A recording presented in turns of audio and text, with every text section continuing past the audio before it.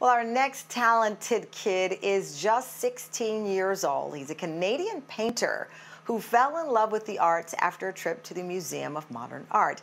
Evan Sharma is joining us now from his family's home in Ontario, Canada. Tell me about this trip you took. You went to the MoMA in New York. You were 10 years old, and that kicked off this love of painting. What was that experience like for you? Yeah, for sure. So for me, it was really just like about seeing like these pieces like in the galleries and just seeing how people like interacted with them and the impressions that like the paintings left on people. And I thought that was just like a really powerful thing to be able to like give that like experience to somebody. Wow, so you're being called a prodigy. Do you feel pressure in any way? I kind of just do what I really like to do, and like people can say what they want about it, like whether it be good or bad, whatever. But I'm just like really sticking true to what I love to do. So yeah. Oh, I love that. I love that. And clearly your parents have supported you in this because you have that conviction.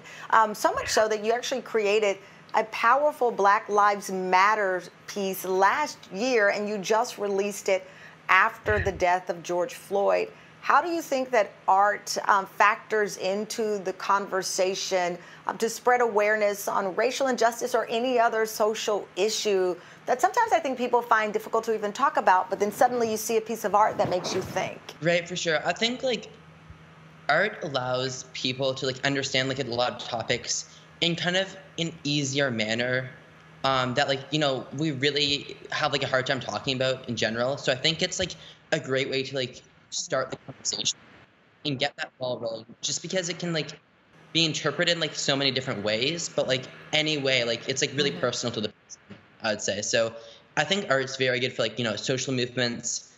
And then as well, a lot of my art focuses on like climate change.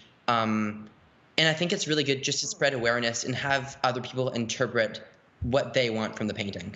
You're using your talent to raise money for several charities like United Way, your local hospital, and a charity that helps to support young artists in Ontario. You've even raised like $50,000 to have your art used in that way. That's phenomenal.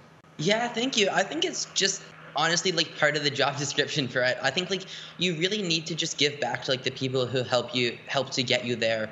And like just really help other kids, because I'm in like, such a great position, being 16 and being an artist. So I think I really need to just help other kids like help achieve, their passions and everything. I love that. So you are finishing up the piece behind you, the painting behind you that will be sold for charity. Yeah. Tell me a little bit more about it.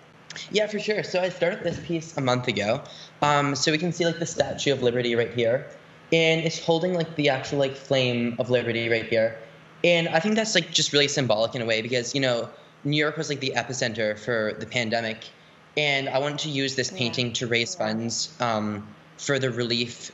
And yeah, I think it's just a great way to like, raise morale and everything in this situation.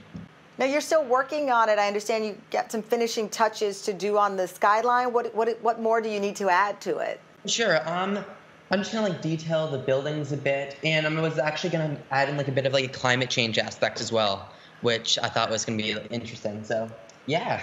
And what artists have inspired you? I would say, well, speaking from like the 20th century, I'd say like Basquiat, Andy Warhol. I've recently become like fascinated in Francis Bacon. I like really like some of his stuff, and then just talking about like I really like Rembrandt. And I tried to like use some of like the lighting he studied in some of my pieces, kind of like in like a modern rendition of it.